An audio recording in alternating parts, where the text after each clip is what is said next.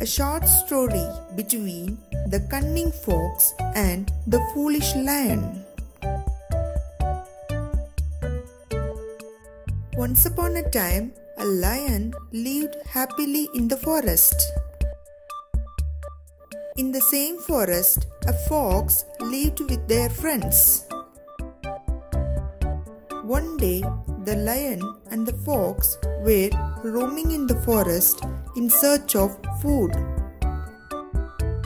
They both found pieces of meat in the forest. The lion said, "I want all the pieces."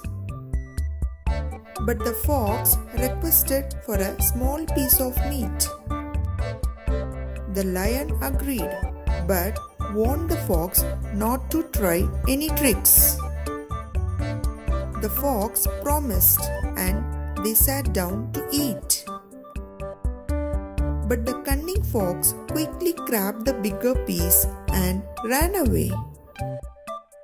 The lion chased after the fox, but the fox was too quick.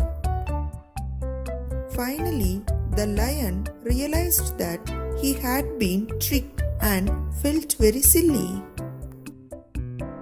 The lion learned to be careful and not trust cunning foxes.